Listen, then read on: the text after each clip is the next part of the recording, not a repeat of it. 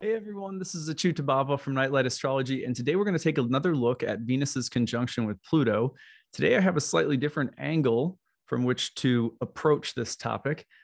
We're going to take a look at the charts of some famous people who were born with Venus conjoined with Pluto, and I'm also going to share with you a list that I've been keeping from all of the stories that you guys have been sharing of the kinds of secrets revealed during Venus's conjunction with Pluto, or people who have Venus Pluto aspects in their birth chart. So I thought this would be kind of fun today.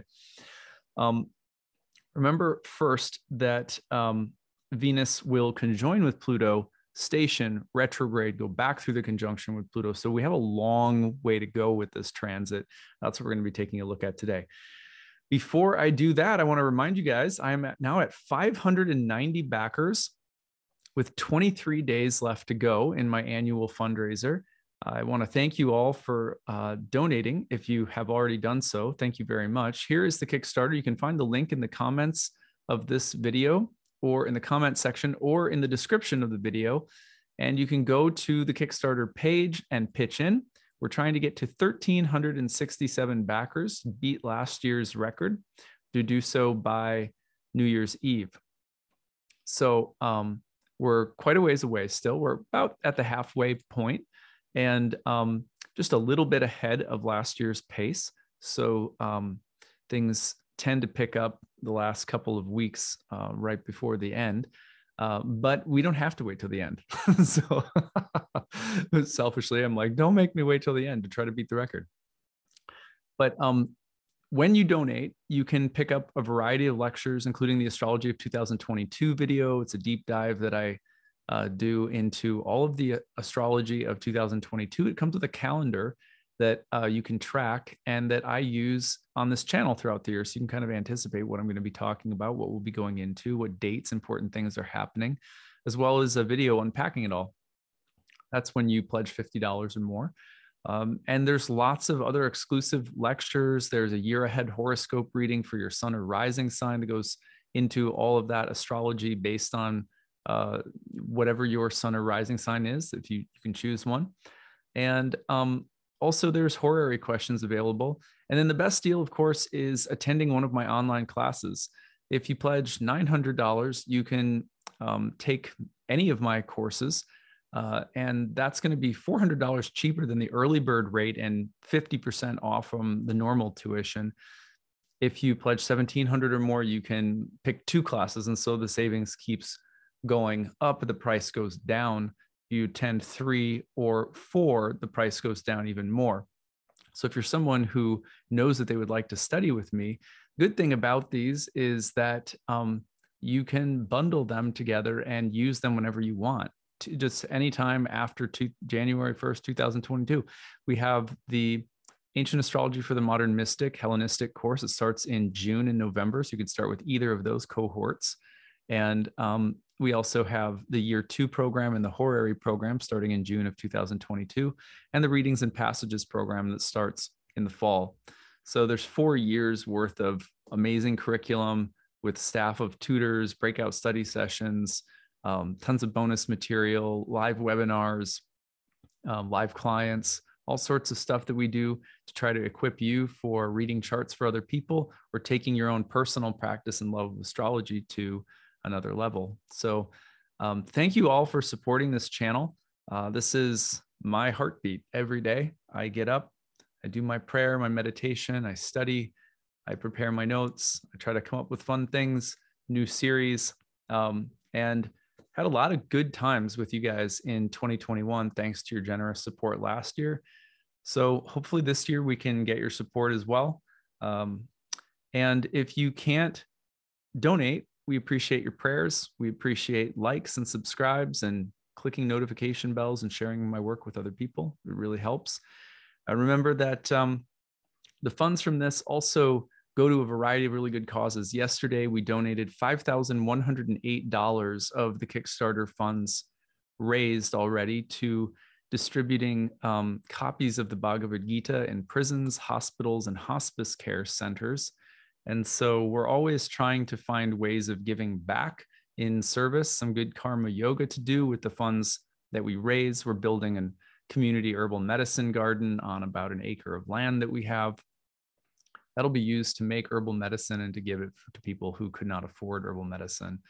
So we try to do lots of good things. We're also moving toward building a donation-based reading clinic, either in 2022 or 3. Not sure how long it'll take, but hopefully by early 2023 at the latest. At any rate, so you're supporting good stuff. You're supporting a staff of people. You're supporting me and my family. So if you like this channel, please consider pitching in. All right. So let's take a look at Venus's conjunction with Pluto on the real-time clock. Then I'm going to go into some fun examples that I've come up with today. Celebrities and secrets. So, all right. So we have Venus conjoining Pluto in Capricorn, and watch how long it's going to be here. So you can see those two planets get together exactly Friday into Saturday, and then they're going to spend a lot of time together because Venus is slowing down to station. So you can see Venus is just about a degree off from Pluto by December 17th, stations and turns retrograde by the 20th, and then is going back through the retrograde into a conjunction with Pluto on Christmas. And then Venus and Mercury are going to conjoin as Mercury goes through conjunction with Pluto as well. And we have basically Venus, Pluto, and Mercury all together at the end of the year. Now, remember, as that's happening, you also have Saturn and Uranus going through their square right around the holidays as well. So action-packed sequence, and we're taking another look today at Venus and Pluto. So first, I want to give you a list of people. I just picked 7 people. I did a quick scan. This was not like hours and hours of research, but I did a scan of celebrities who were born with Venus-Pluto conjunction within less than a degree. And what are their stories and how do they resemble the Venus-Pluto? Now, their stories are a whole lifetime, right? So I can't possibly, I don't know these people. I can only capture things that were in the news or that everyone sort of knows about them. So Nancy Kerrigan, famous figure skater, was born with Venus conjoined with Pluto. And you guys may remember that she was assaulted by a competitive, jealous colleague figure skater. I'm trying to remember, Tanya Harding, I think was her name. And it really resembles the Venus-Pluto dynamic. First of all, Venus-Pluto can represent power, doing something or related to something Venusian. So here's a figure skater. It's an art form of a kind that is very, very famous and powerful, and also suffers an attack from a jealous Venusian figure, a fellow figure skater. That's a very Venus-Pluto-like dynamic. How about Wes Craven? I don't know if you guys know who Wes Craven is, but famous film director who makes art, but what kind? Horror movies. So you have that suspense, horror, guts, blood, but Hollywood.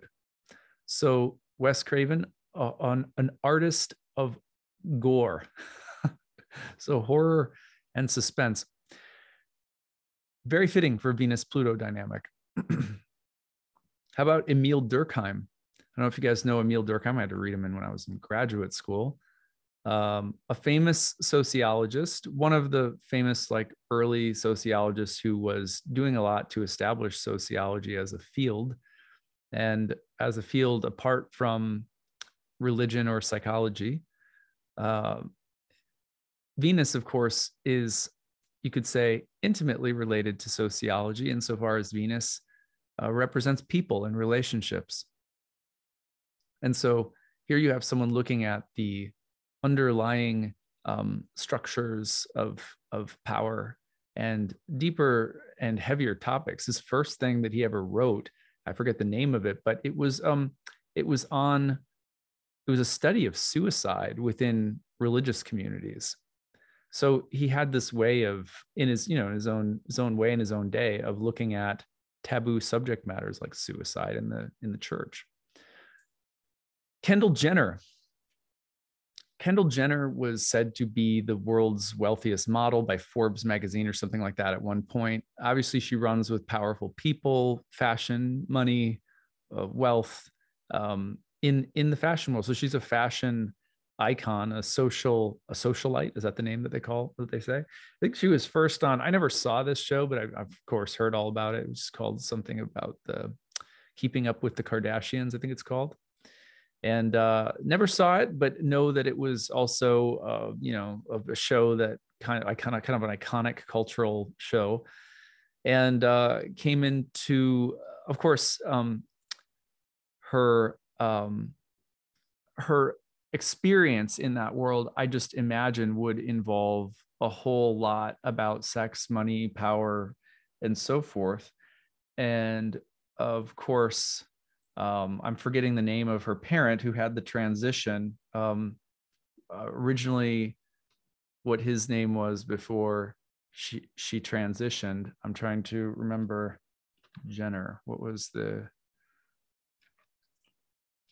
So Caitlyn Jenner, who was prior to transitioning, was Bruce Jenner, the retired Olympic gold medal winning decathlete. Sorry, I had to look it up. So before Caitlyn transitioned,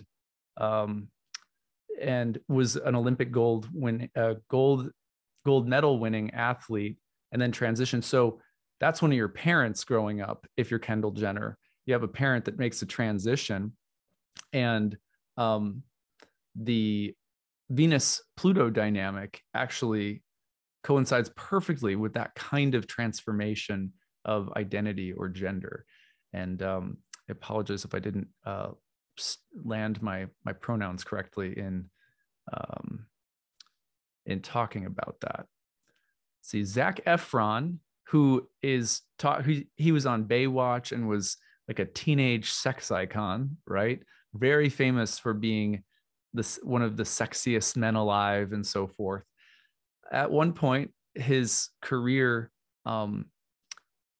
tanked tremendously because of substance abuse issues that he had to deal with.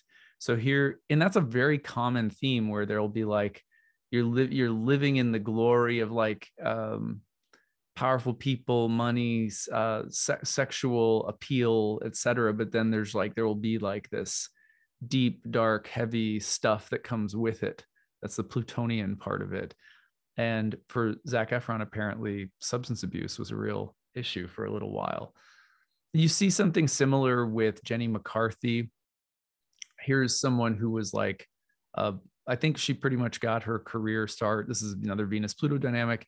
Career start with Venus and Pluto as Playmate of the Year or something like that in Playboy magazine. But she was a TV star and, movie star, and did a lot of things, but a sex icon, a fashion icon, this person who has this tremendously powerful Venusian appeal and is culturally iconic in that way, but also spoke out about taboo subjects socially. I think it was her son that developed autism, and she believed that it was due to vaccination. And so she became someone who started speaking out about delayed or slowed down vaccination schedules for children.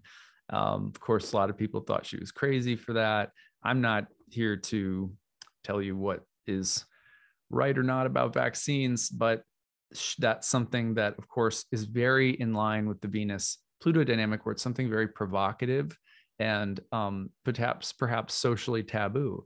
Like, you imagine, it's such a contrast with, at the same exact time, with like the Playmate status, this super like gravitational pull because of how attractive a person is, or how powerful or beautiful or successful, and there's that kind of Venusian aura around it. But then there's like taboo and like really like sort of subterranean issues that come up that make a person really controversial. I mean, you can imagine similarly Kendall Jenner and what the kind of world that one might inhabit, right? Where there's things like power, wealth, greed, lawsuits, and of course, like also you can think of, and this is like the same thing for example, Emil Durkheim, like, oh, let's look at suicide in the church or something like that. So you got this like potential for the goddess to be on full display, but then there's these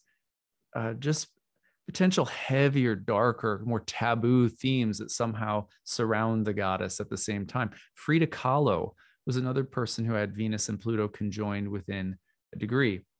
Here's an artist who looked particularly at, first of all, she's an amazingly famous artist, so a Venusian icon again, but looks at things like pain, race, identity, class, post-colonialism, gender. So she's looking at all of these topics, and a lot of them are taboo. They're heavy, they're dark, they're subterranean. There's sickness, there's love. I think her husband had affairs, and I mean, she is such a great example of Venus Pluto in the sense of the combination of Venusian beauty and Plutonian depth and complications and stuff like that. So all of which I don't believe when I say these things about Pluto, I'm not trying to cast Pluto in an evil or dark or bad light either. It's just not the easy stuff that you would typically associate with Venus. You know what I mean? Like, I don't know much about a lot of these people, but there's always going to be some complication for Venus. Venus can't just go on being like, oh, I'm the goddess and everything is beautiful. And it's more like Scorpio, right? If you had to put it that way, and less like Taurus, this kind of Venus, because of that depth and intensity and the primordial power of Pluto that's behind it. It makes you look at heavy, deep things, transgender, suicide in the church, a colleague attacking you in the figure skating world, horror movies, right? There, it has that, but then there's famous art, famous intellectual work, a famous figure skater. You see what I mean? So it's a powerful pairing when you put them together. Now, this is just for fun. I collected both from my archives over the years of what I've heard and seen in clients, as well as what you guys have been sending in using the hashtag grabbed. People who were born with Venus Pluto. During a Venus Pluto transit, or at one point during life, Venus Pluto is activated, or during a transit such as this one. These are things that people have found out. I found out these are all things that I have collected from you guys, and a few from my own practice. I found out during Venus Pluto that my husband was gay. And this person said that it ended up being a very supportive, healthy process, but they separated or divorced. Number two, I found out that while my son was at college, he was dressing as a woman and thinking of transitioning, but she didn't say if her son did transition or not, but that's what this mother said. Number three, I found out that my friend got breast implants. And this is someone that this just happened to this week. It's very Venus Pluto. Venus represents women, sisters, and friendships generally. I think that was funny. Number four, someone at work who I went out with regularly for lunch every day for years was trying to get me fired. That's intense. That's so intense. I'm so sorry to hear that. Another one, number five, I found out that I have a stalker. These are things, again, that I'm phrasing in this way, but it could be that they had a Venus-Pluto transit in their chart. This is something they found out that they're attributing to Venus-Pluto in their chart, or during this current transit or previous Venus-Pluto transit. Number six, I just found out that I could have orgasms and that I actually enjoy them. Oh, good. Yay. Good for you. So, I thought this one was great. I got terrible food poisoning from a high scale restaurant that I had been bragging to my friends about going to with a date. So apparently this person had been bragging on and on about how this date was going to take them to this very high scale, upscale restaurant. They went to the restaurant and got food poisoning as Venus is coming together with Pluto this week. So that was a big one. Here's another one. This is someone who dealt with this natally. Spouse, they found out this, as far as I could tell, this sounds like this was their only spouse. I found out that my spouse was addicted to pornography and it was the beginning of the end of their marriage. Number 9, I found out that my husband was sexually assaulted as a child and never told me. Yeah, see, these are all Venus-Pluto dynamics. My child is becoming sexual and is only 14. Yeah, that's, I don't know. I mean, I think back, I was about 15, I guess, when, I started dating and exploring all that stuff. I don't know how old you guys were, but I would just say, like, be try to be a good parent, but I think it's probably pretty common once kids get into their teen years that they might start exploring a little bit. Hopefully it's all healthy, but I mean, yeah, that's a big deal. I can't even imagine now that I am a parent of 2 girls. Like, that worries me. So anyway, number 11, I found out that my boss was sleeping with our office manager. There's a Venus Pluto story for you. And number 12, I found out that my son had a stash of dirty magazines. Well, are they dirty? Are they? I don't know. Your words, not mine. So at any rate, but still, you certainly don't want your son getting into a pathway of objectifying women or something like that. So I could understand why a parent might be concerned, but yeah, these taboo subjects, exploring sexuality, gender, also Venus Pluto is like powerful women and feminism, aspects of feminism and things like that. So these are all themes that can come on really strong in the next couple of weeks as Venus is conjoining with Pluto. So watch for them and see what you notice. And if you have a story, use the hashtag grabbed and put your story into the chat box so I can see it and maybe use it for a future episode. Thank you guys for sharing some of these already. I was surprised at the reason that I chose this format of things that were revealed is because that's what everyone wrote in with. It was like, oh, I found out about this. Oh, I found out about that. I was like, wow, okay. So a few of those I added in from things that I've seen in my practice too. But the things that get shown to us, that get revealed, are oftentimes very healing. A lot of how much repression is there around Venus in our world? How much repression is there around our bodies, our gender, our how much oppression do we face in just letting our bodies be themselves? I want to read you guys something to close with today, and this is one of my favorite poems, and I think it fits for Venus and Pluto. Because another thing that I think about generally is with Venus Pluto is the empowerment that we may need to feel in touch with our instinctual body, our earthly form, and what is the right way of connecting with that versus what is an unhealthy way. How can we acknowledge the desire body without going into a space that's destructive to ourselves or others? I'm going to read you a poem. It's one of my favorite poems. It's called Wild Geese, and it's by Mary Oliver, who is a poet that I love very much. And I can't remember what the Venus-Pluto contact was in her chart, or it may have been Venus-Neptune, but she's kind of like a transcendental poet. I believe she was a lesbian, though I can't remember correctly. But she's fantastic at talking about nature and beauty and that which is sort of taboo about it. That's one of the themes of her work that I love the most.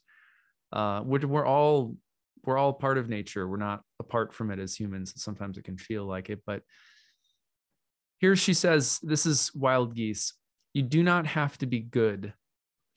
You do not have to walk on your knees for 100 miles through the desert repenting.